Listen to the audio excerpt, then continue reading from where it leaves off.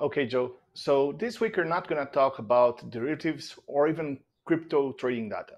I want people to understand why it is impossible to predict the Bitcoin price movements and how useless it is trying to estimate a fair value for market capitalization for Bitcoin and Ethereum, considering the very low global adoption. It's very thin. It's like less than 6% of the global population use cryptocurrencies. So everyone is probably familiar with Netflix, the video streaming company. So I want to share my trading view screen, please. So we're going to start from the beginning. If you can see my screen, the trading, yeah. So starting from 2003, you can see that the price skyrocketed from 7 cents all the way to 5.50 right after the company launched its shares. It existed back to 1997, but its shares in 2002. So what happened over there? We had DVD subscription by mail. That was what Netflix used to do. It was not a streaming company. You rented the DVD company, the DVDs themselves, physical copies, and you got them by mail. Some of you are unfamiliar with that, but that's how the company started. So what happened there? Why did the stock plunge? Because there was too much competition, which included Blockbuster, the traditional brick and mortar stores, but there's also growing demand offering for satellite TV and even cable TV.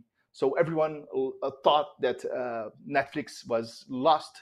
They lost the battle because their other options were better for it. So the stock collapsed 75% in 9 months. Okay, thanks for sharing. So we saw an incumbent company struggling to compete with traditional, well-funded TV giants. What does that have to do with cryptos? Well, everything. Firstly, the crypto industry is in infancy. It's just starting and constantly evolving from decentralized finance to NFT, layer 2 solutions, zero knowledge privacy, NFC enabled payments. There's even a debit card that you can use with with Bitcoin right now, Lightning Network. You don't need even swipe. You just get your card next to the POS and it's paid. So there's everything is emerging, like Web3 identity. Everything is being developed under our eyes. And the traditional finance company, the banks themselves, are well funded. So it's easy for the general public to think, well, there's no way to compete with Visa, with MasterCard, with JP Morgan. Those are giants in the payment system and international payments. There's the central banks. Bitcoin and Ethereum and the DeFi centralized finance is never going to win the battle. So it's really hard to predict how much this industry can grow. So I want to share another screen. We're going to come back to the Netflix chart, but this time we're going to see a more recent time frame, 2011.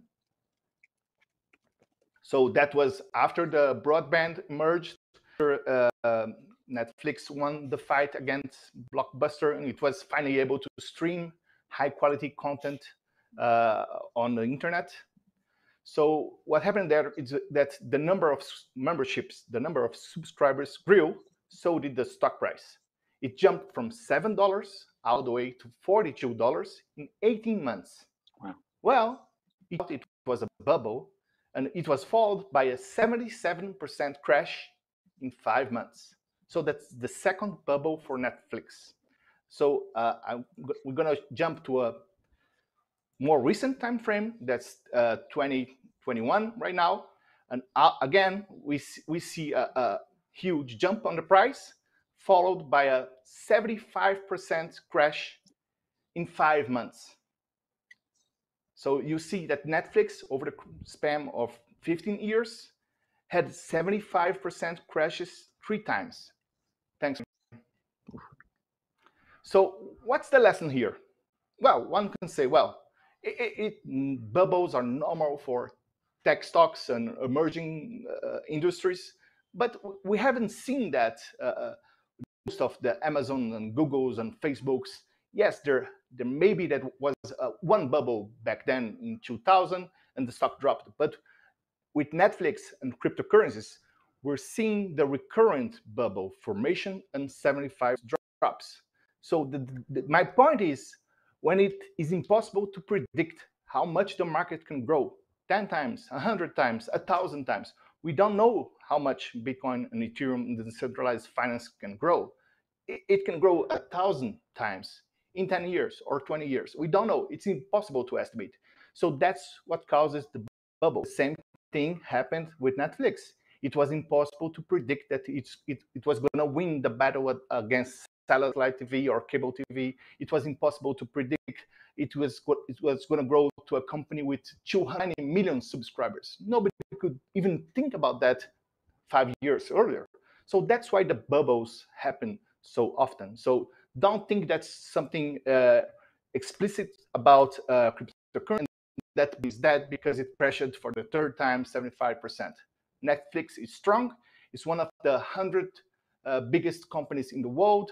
It has revenues, net income of over $5 billion per year, 13,000 employees. So it's a huge company, and it's going to continue growing over the years.